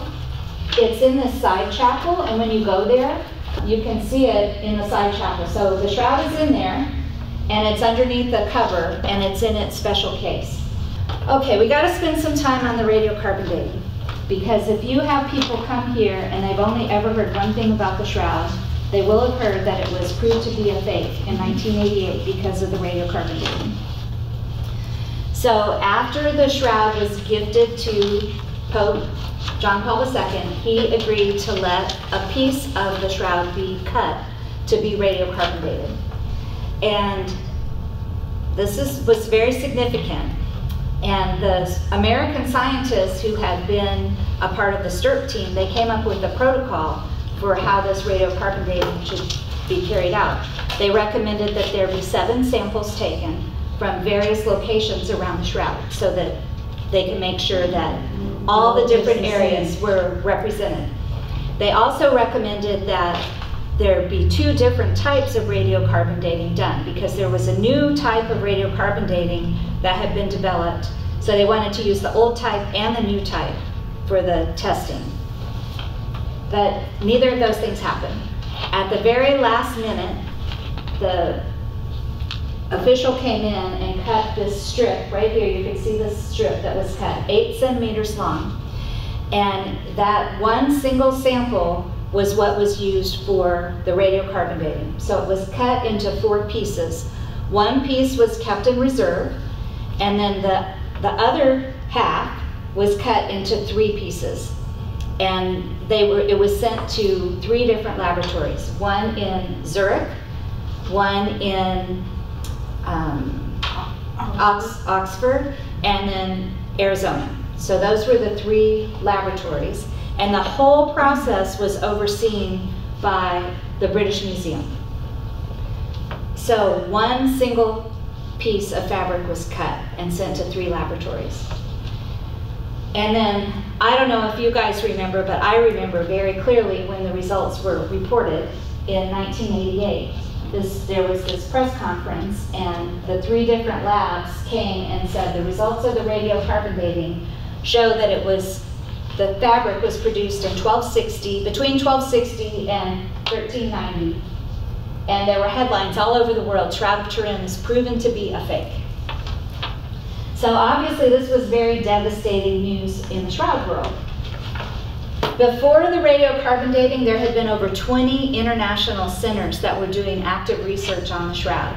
After the radiocarbon dating, the whole shroud world just went dark because people were devastated by this news. But as time went on, people started questioning this process of taking the single sample and specifically where the sample was chosen to be cut from. So you can see we talked about that the Savoy family put the shroud on display throughout history, And the bishops and the family would line up and hold the shroud in the corners while it was on display. So the area that they chose is this area right here for cutting that little sample. And this is one of the photos of the shroud that was taken using the fluoroscopy. And what this shows is the area that was cut. So this is a photo from 1978, right here. The main body of the shroud is this yellow color under this fluorescent light. But this is a burn area right here, and it fluoresces red. But this area that was cut is forest green. So this shows, you can see it with your own eyes, that it's chemically different than the rest of the shroud. And that is the area that they chose to cut for their sample for the radiocarbon dating. Now, this is what I'm telling you, this is settled science, but it has never been reported the way that the radiocarbon dating saying it was a fake was reported. That was reported around the world, headlines around the world.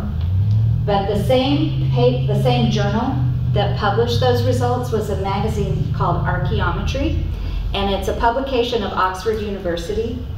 And in 2019, they published a paper that said the statistical analysis of the raw data from the radiocarbon dating shows that it was a bad sample. And it's definitive. I mean, it's not, if you go to any lecture on the shroud, they're going to spend half of their time talking about how, trying to disprove the radiocarbon dating, but we don't have to, it's done. It's been refuted. So, when was that, 2019? 2019, it was Wow. published in Archaeometry. And so this is you can look it up. This researcher, Tristan Casabianca, he's a French law student, and he used the Freedom of Information Act, and he petitioned the British Museum for the raw data from the radiocarbon studies. And what he found from this radiocarbon dating raw data was that there was a very big difference in the dates that as you moved through the fabric, there was over a 200-year difference in the dates from fabric that was just a few centimeters apart. And it should be the same. It should be homogeneous.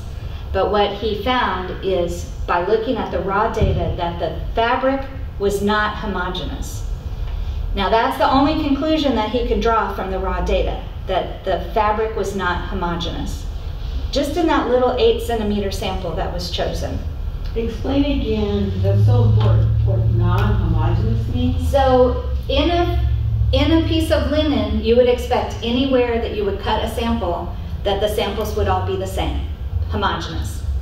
But instead, when they cut one sample and they measured it at one end, they got one date, and when they measured it just a few centimeters away, they got a date over 200 years different. So it shows that that data was not homogeneous. It was heterogeneous. Okay. So it wasn't consistent. So how did that happen to the fabric? Good question. Okay, so we'll go back, because this is really important, and this is probably the biggest question you're going to get, because I'm telling you, any skeptic in the world is going to say, what about the radiocarbon dating?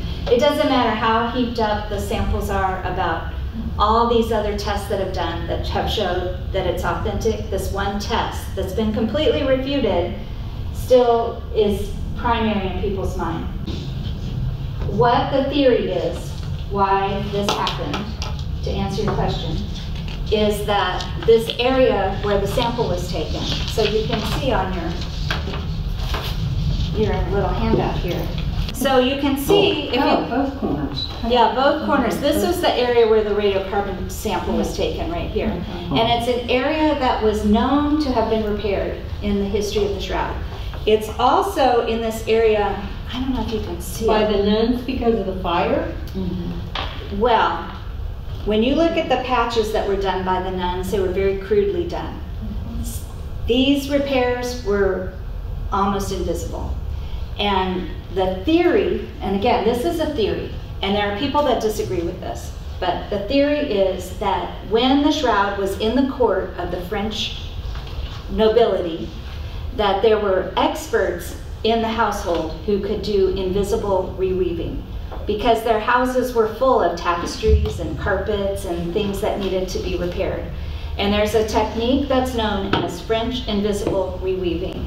And so this is the theory, is that one piece of fabric is on one side and the other piece of fabric on the other side, and they unravel a little bit of it and then splice the individual threads together and weave it back together so that it's invisible to the naked eye.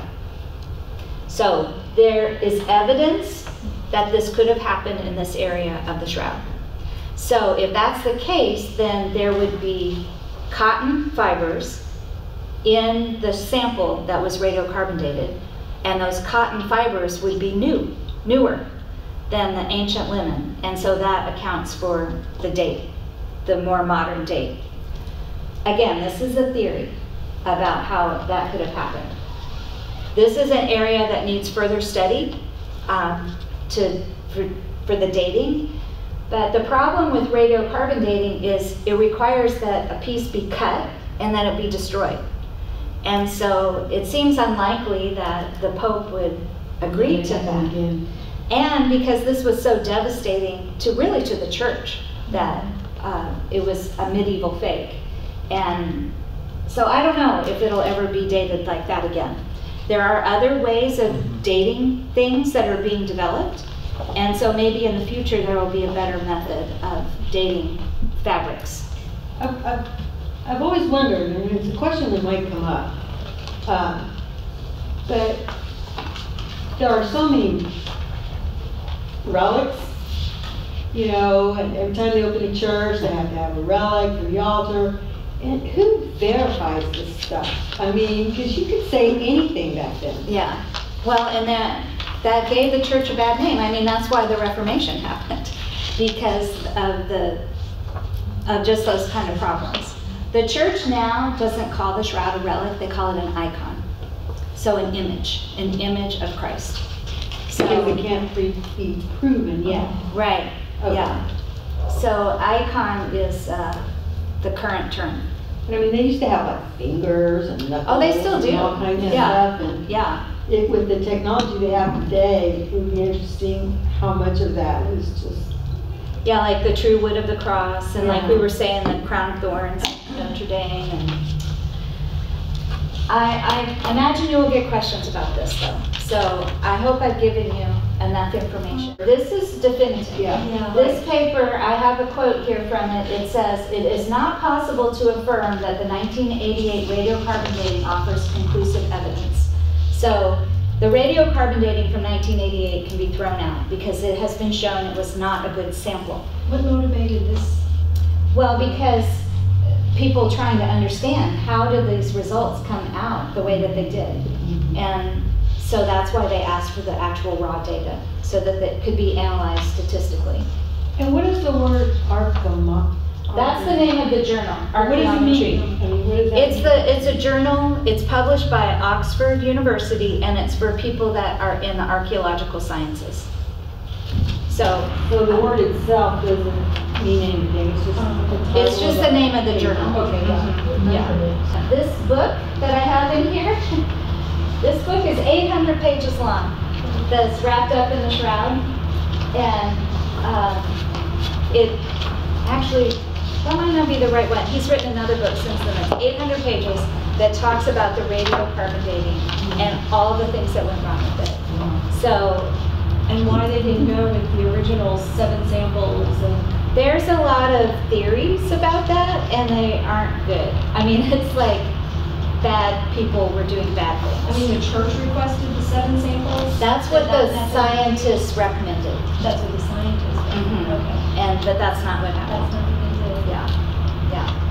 So, And they did not do as many samples as they were supposed to on each piece that they got. And 2 tons of Right? carbon. At least 2 places didn't do as many as they. yeah. Yeah. They only did the one type of radiocarbon dating. Do as many samples on the piece that they each got. And their samples were like a postage stamp size of what they were doing the studies on. So, So yes. the author's carrying on the thing till of Christianity's most revered relic. Yeah. Not icon. Yeah, that's true. But the church does call it an icon. So that's me visiting the shroud in July. So that kind of shows you how you observe it now. Instead of it being hanging, it's more like you look at it looking down. And that's how it'll probably be displayed from now on. This is the table where it's stored. And it's inside of a box that's made from a solid piece of aluminum. It was milled out, the aluminum, because they didn't want to have anything that could possibly interact with the shroud. And then it's kept in a controlled environment. So the temperature's controlled. It's mostly argon gas, but there's a little tiny bit of oxygen put in the argon gas, and that's how it's stored. I just wanted to show you in 2002, the shroud was restored. Before 2002, remember I told you that Holland cloth had been sewn to the back. And the scientists were worried that this Holland cloth was causing possible damage to the shroud. They were worried that there was dust mites that were being trapped in between the layers of the fabric. And then the areas that had been singed in the fire, there was particles of like soot and ash that were in between the layers of the fabric, and they were afraid it was causing damage. So they took off the backing cloth, and they took off those patches, and they vacuumed it, the whole shroud, and supposedly they kept everything that they vacuumed so it could be studied. And then they stretched it. So those two things, the vacuuming and the stretching, are very controversial because scientists are like, how are we going to study this? Because the fold marks tell a lot of information about the history of the shroud, like how it was folded up, how it was stored at different times. And then the things they vacuumed up also tell information about it. So it was very controversial, this restoration. Was the backing cloth kept?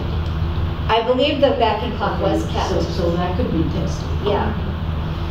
And a new backing cloth was put on. So this is how it looked before, and this is how it looks today.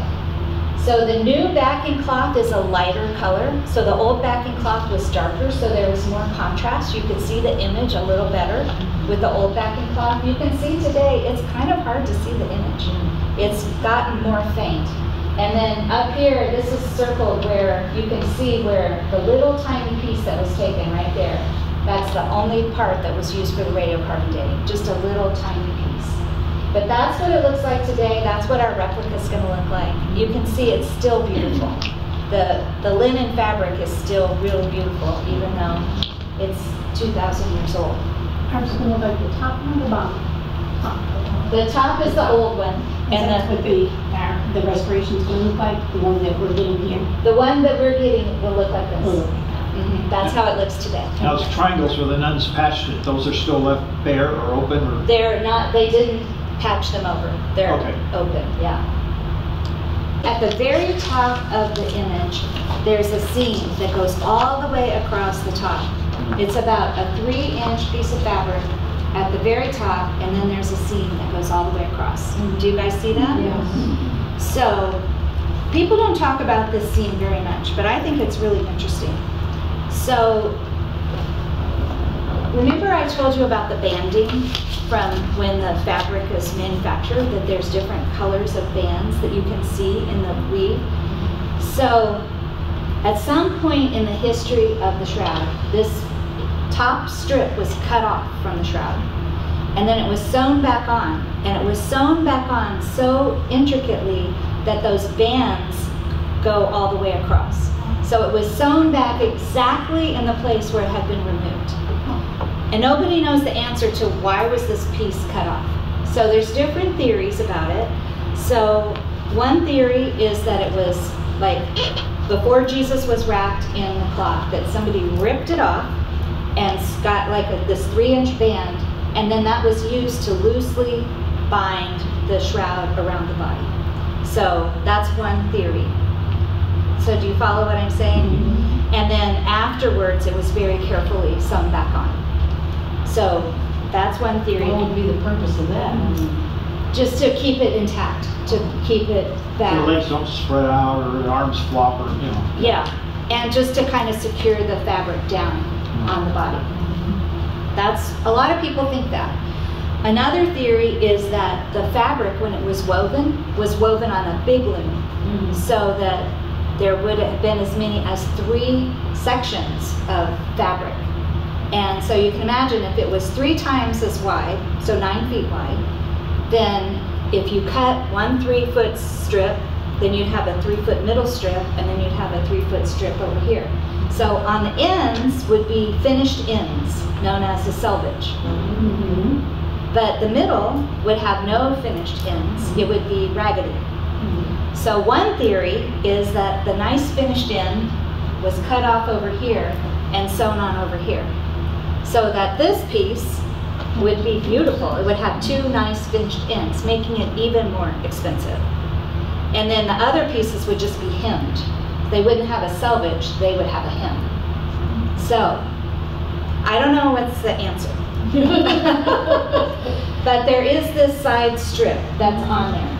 So, the reason why I'm taking all this time to tell you about the side stitch, or side seam. That's where they took the carbon dating.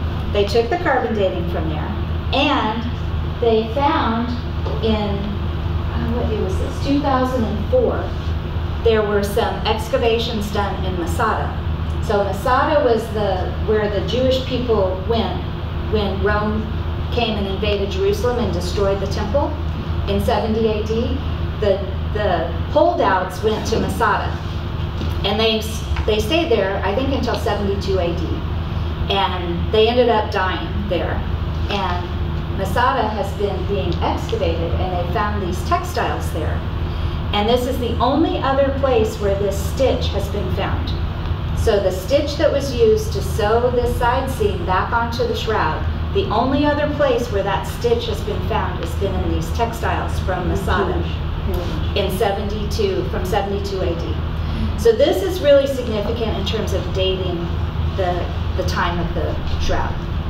So this is showing how that stitching was done. It's almost invisible. I mean, you look and you see it when you look at the picture, but unless you know it's there, you don't really notice it. The other thing is that the image is centered with the side strip on there. So I kind of lean toward the selvage idea, because that would have made it a finer piece of fabric, that it would have selvage on both sides.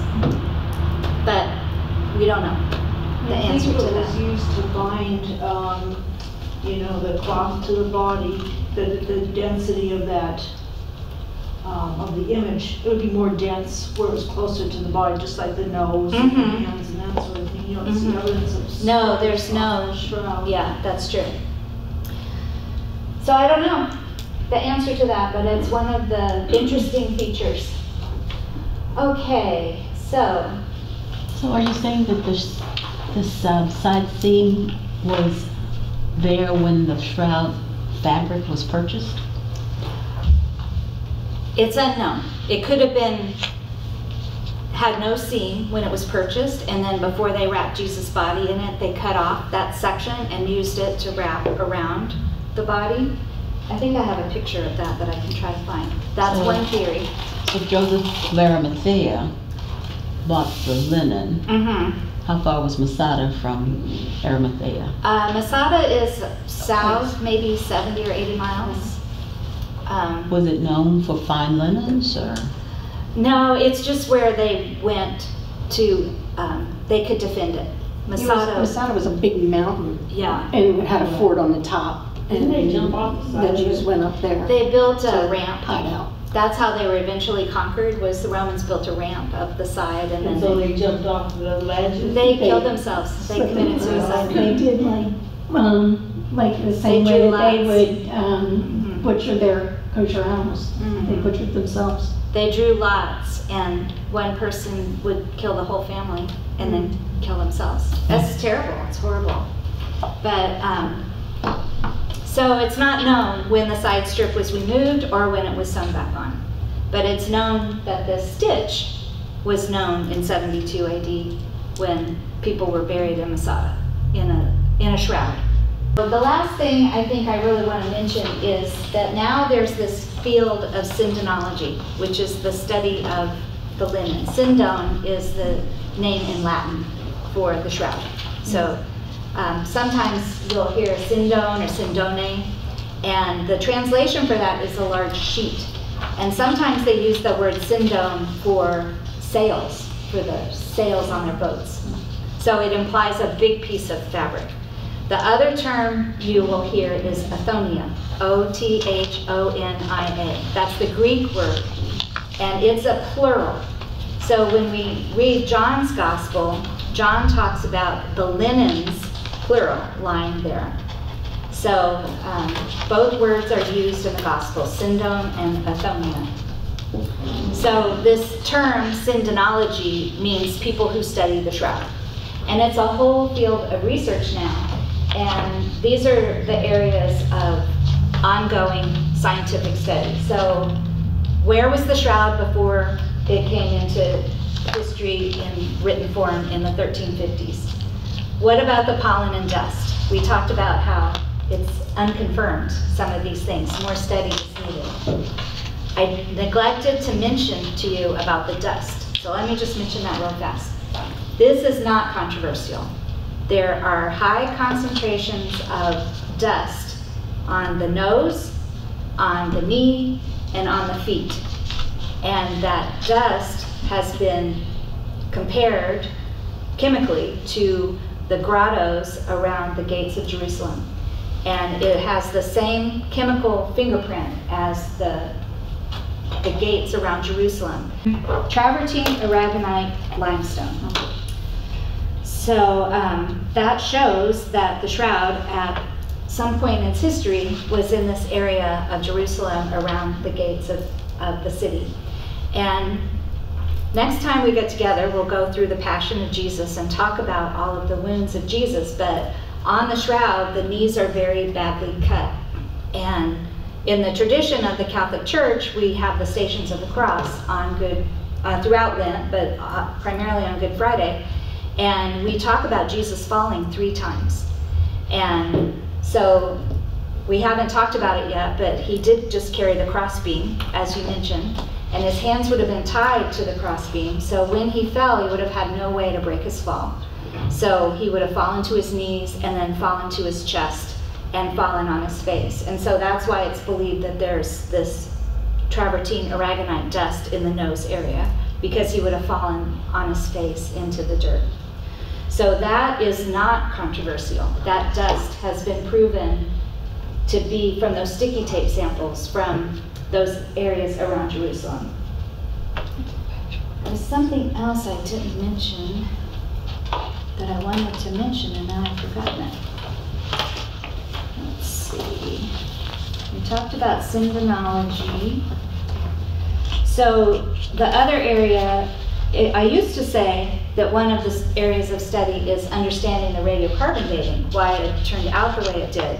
So there's still people trying to understand about the reweaving, if that really took place, or why was that sample so anomalous, not like the rest of the shroud.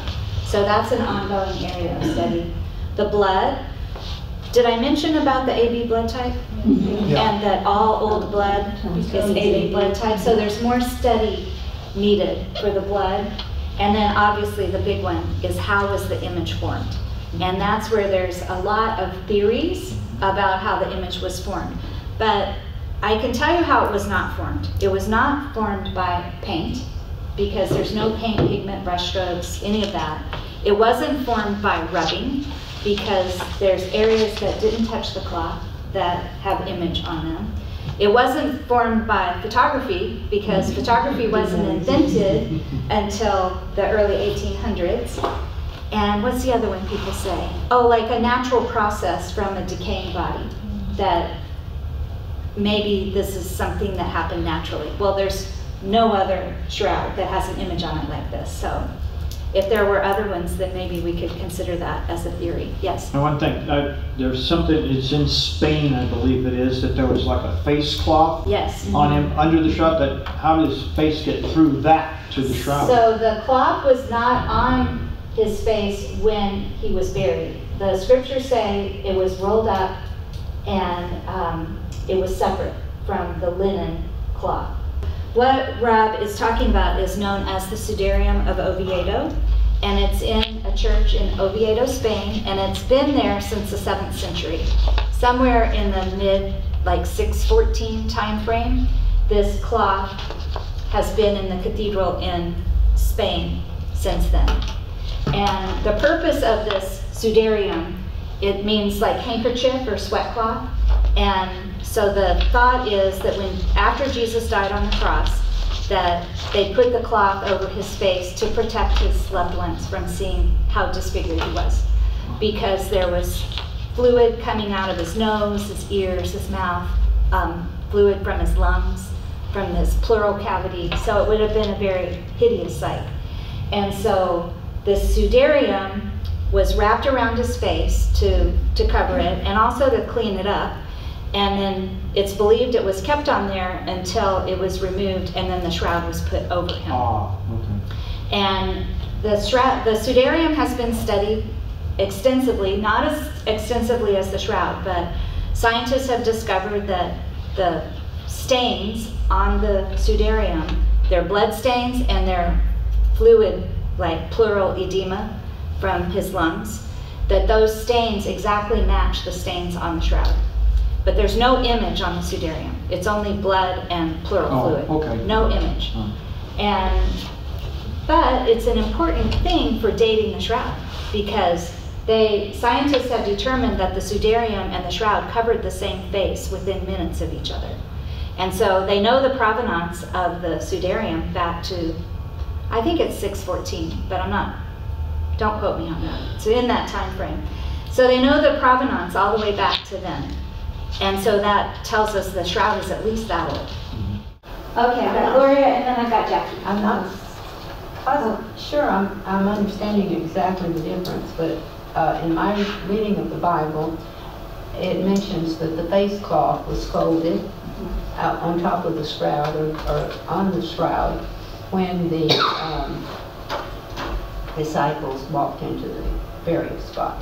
So are you saying that that cloth was put on and then taken off? Yes. That's what I thought I understood you to say. Yes. But before they found him in the burial. Yes, so it was put on his face, like in this picture, while he was still on the cross. While he was on the cross. Yes, okay. and then he was taken down from the cross, and the cloth was removed, and then he was wrapped in the shroud. The face cloth was removed. But they would have taken the face cloth with them when they put the shroud around him? Yes, because this was post-mortem blood and post-mortem fluid. Right. And for the Jewish belief, all of those things needed to be kept together with the body. Gotcha. So it would be buried in the same place with the body. That clicked. Okay. Thank you. When was the shroud, when was Jesus placed in the shroud? When you go to Jerusalem, you see a cooling table where they say that Jesus was laid there so that he was prepared for burial before he's moved to the tomb. So at what point was he placed in the shroud? Well, his body is in rigor mortis. So rigor mortis usually starts within 30 minutes to an hour after death. So he was still in rigor mortis the rigor mortis came on while he was still on the cross because his knees are bent, his head is down. So when you see the body, let's see if I can find it. This is showing the shape of the body. It's not because he had a pillow under his head or something under his knees, it's because he was in rigor mortis. So somewhere between 30 minutes and an hour after he died, Joseph of Arimathea had to go and get permission to take the body. And the scriptures tell us they were in a rush because they needed to be finished by 6 p.m. because that was sundown and the beginning of the celebration of the Sabbath. And so we know he was crucified somewhere between 9 and noon. He hung on the cross between noon and 3, and he had to be tucked away in the tomb before 6. So there's a 3-hour period of time. So if he died at 3, it took an hour for Joseph of Arimathea to go to Pilate and get permission to take his body. Because typically a victim of crucifixion they would be taken down from the cross and thrown into a pit. There would be no burial. And so for Joseph to go and get permission to take his body and to bury it took some time. And then the body was taken down, taken from the site of crucifixion to the tomb, and then probably wrapped in a shroud there. So in the time of Jesus, they had the tombs. You would go down, like it would have a little vestibule, and you'd go down and there would be a shelf, and they would put the body on the shelf and then wrap it in the shroud. And then after a year, they would come back and the body would be decayed, and they would collect the bones and put the bones in an ossuary jar. And then the ossuary jar could be put on a shelf so the whole family could be together in one tomb. So just one person at a time would be on a shelf decaying, but the whole family would be together in ossuaries in the wall, in the family tomb. But the scriptures tell us Joseph's tomb was brand new. Nobody had ever been laid in it before. So Jesus was the first one put on that shelf. And so probably that's where his body was wrapped. So this kind of depicts that shelf. And this kind of also shows that side strip idea, that this would be the side strip, kind of going around the body and securing the shroud to the body. This was a lot of detail. You guys hung in there really well. I hope it wasn't overload. So interesting. It was great. Well, thank you.